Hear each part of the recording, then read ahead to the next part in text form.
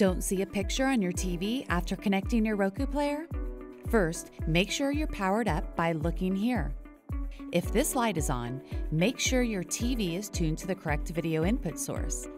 Look for a button on your TV remote labeled Source, Input, Aux, or something similar.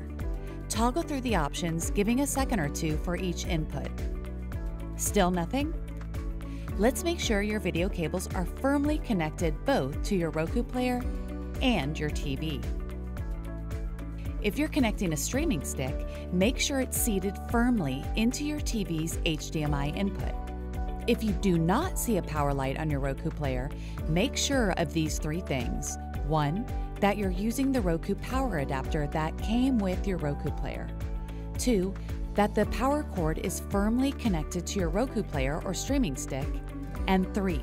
That the cord is plugged into a working wall power outlet. Now, check your TV and see if there's a picture. Still no video? Try the Roku player on a different TV.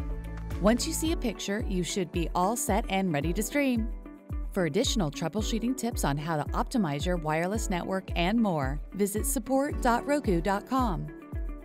Happy streaming!